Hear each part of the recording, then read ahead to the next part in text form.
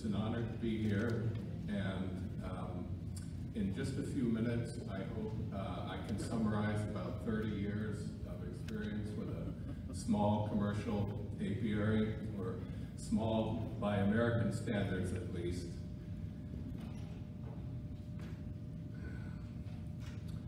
And it's located not far from here, just about 3 hours south, in the Champlain Valley of Vermont. It's a dairy farming region. It's not actually typical of Vermont. It resembles more the dairy farming country of Wisconsin or Minnesota 20 or 30 years ago. But we have lots of resources for bees there. It's quite a good place for honeybees. It's possible to have a honey flow anytime during the warm months. Our crop comes mostly from the different clovers, alfalfa, purple vetch, and we have, again, good resources in the fall, goldenrod and aster. We have a huge build-up resource in the spring from dandelions,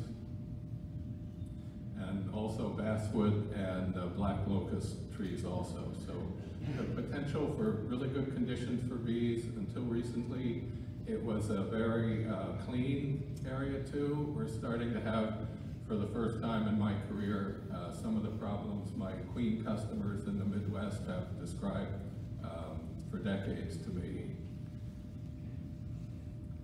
But anyway, for many years I have produced honey with about 300 colonies. I produce about between 400 and 600 nucleus colonies on standard combs to overwinter, and also maintained another 400 mating nukes for producing queens and catching queens. And those are maintained virtually year-round, overwintered also. So I should say at the beginning here that the whole aim of this whole venture was just to have a pleasant, healthy, and useful life living in the countryside without the need for another job or any other source of income. And by that measure, it has been a much bigger success than I ever could have imagined at the beginning. So where did I get the inspiration for what I've done, or the direction of the apiary? From nature first, of course. Thoroughly studied, but still inscrutable. A lot of the practical details of my apiary came that I lifted from Brother Adam's work. I just adapted it for our season, my environment, and American equipment. I also was very inspired by some of the early pioneers of commercial beekeeping in the United States. This is A.E. Manham in his bee yard. I call him my neighbor because he lived just about 8 miles from where I live now. He was one of the pioneers of early commercial beekeeping with outyards, and there's some great pictures in some of the old books of him going to the outyard with his horses equipped with bee suits of their own. And of course the bees themselves. Also the practical aspects of my apiary was inspired quite a lot by the work of Sir Albert Howard, considered to be the father of modern organic farming in the English-speaking world.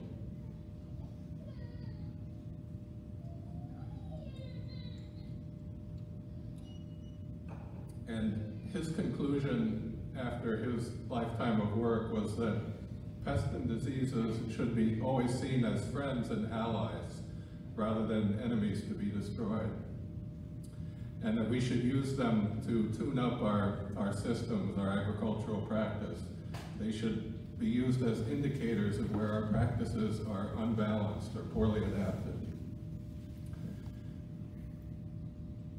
And I also got a lot of inspiration from Masanobu Fukuoka, who brought agriculture and nature closer together than any other well-known person. So I always emphasize when I talk about my apiary that it was only by a combination of breeding and management used together that I was able to succeed in eliminating all the treatments from my apiary and running it for many years without any treatments at all. I used to focus on the breeding part as, maybe the most important, because we had to obtain a stock of bees that was not native to North America originally, but I'm not so sure now, and the management things are just as important, and these are the things that any beekeeper can use, no matter whether you're a commercial beekeeper with lots of colonies, a viable population yourself for breeding, or you just have a few colonies. And the key things about my management system began in 1986, when I first discovered by accident that 4-frame nucleus colonies could overwinter in my climate outdoors with just minimal protection. And this is the box that I have used the entire time, just a standard hive body divided in half with a feeder, and 2 colonies in that box. And this is my sort of optimum unit to overwinter my new queens and the first colonies that they established. And I won't go into the whole story of how this happened. I discovered it by accident. The old beekeepers before packaged bees used this quite a bit in the climate where I live, but it had been forgotten once packaged bees came on the scene and bees could be obtained so easily from the south. But after a couple of years of experimentation, I realized that with each unit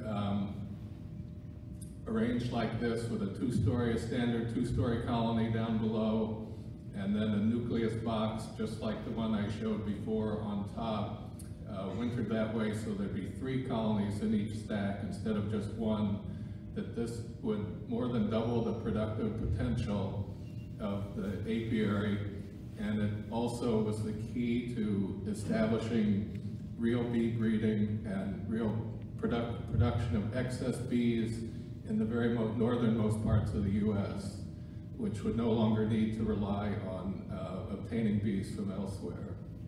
And this was the way I overwintered all my colonies for some years before the varroa mites came. The 2-story colony below, it just has a normal wooden inner cover, and then the nuke box on top, piece of the blue styrofoam, and then the cardboard cover to cover the whole thing. So that was the situation when the tracheomite arrived. And I was just ramping this system up, starting to produce larger number of nucleus colonies, just starting to sell them. And the tracheomites came, and to us this was 1989 in my location. This just seemed like the end of the world to us, where we were used to a 5% winter loss, and suddenly we had 40, 50, 60%, or even more. But within just a few years, by just simply grafting from the best surviving colonies after this invasion, in just a few years, the bees had regained all of their resilience and strength and productivity, and in fact, they were actually better than the bees that I had were before I had the tracheomites. And this photo, I'd like you to try to remember what it looks like right now. This is in the early spring. You can see no grass has started to grow, and you tip the colony over and break it apart. Both boxes completely filled with bees, and the top box still very heavy with honey. I never had bees anything like this before the tracheomites came, and that's what convinced me that the mites had actually helped me to select bees like this much better than I could have myself. 10? I'm at 10. Okay, so anyway, that resulted in an apiary of 3 parts: honey production of nukes on standard combs, and these were much superior to packaged bees, and queen rearing. Raised all the queens, of course, for both nukes, and that was the situation when the varroa mites arrived. Things I added to help deal with the varroa mites was the isolated mating apiary. I started keeping all the nucleus colonies in yards of their own. And I started making my own foundation. And so my initial experiments, I knew, having the confidence from having watched the effect of the tracheomites on the apiary, I was hoping I could do the same thing with varroa mites. And I never would have attempted this or even thought of it if it hadn't been for my previous experience with the tracheomites. My initial experiments with leaving bees untreated revealed that the three parts of the apiary were very different in their susceptibility to damage. The queen rearing part of the apiary was able to live on its own even before I had any other resistant stock. But it was the introduction of the Russian bees that supplied the genetic component to my two-pronged method for dealing with this. And this was the best thing the USDA ever did for me, and I'll just have to leave it there for now. But as soon as I had the Russian-type bees, the nucleus production on standard combs could proceed without treatments, and after selecting for a few years, the honey production part of the apiary I was also able to leave untreated. So the nucleus colonies haven't been treated since, let's see, 1980, 1998. And the last treatment on any part of the apiary was April of 2002. So these are just a few frames from some of my breeder colonies. Do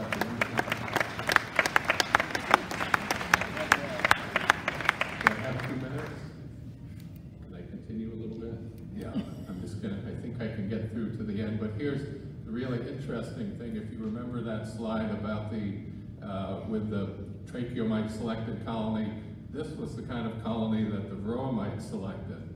A much smaller cluster, and you can see it's later in the spring. The grass is already starting to grow. A completely different kind of bee resulted from selection by varroa mites. And now some of my conclusions from all of this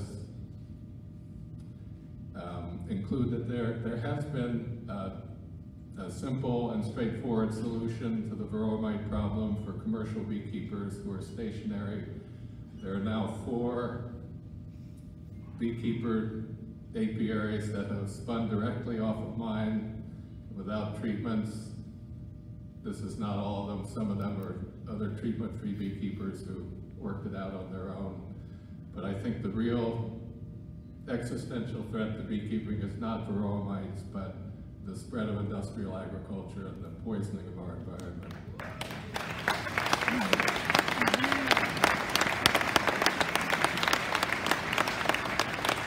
And one last thing, though, I am pretty convinced the future of real healthy beekeeping, both for hobbyists and for commercial beekeepers, is going to succeed or fail along with organic farming. And that's what we need to support as beekeepers. The best thing we can do for the bees is to help create much better habitat for them.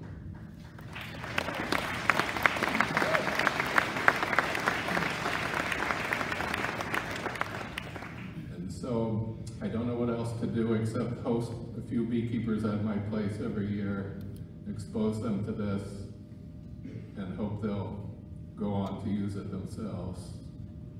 And just a couple pictures from this year, the year of 1,000 swarms, and also a good crop of honey.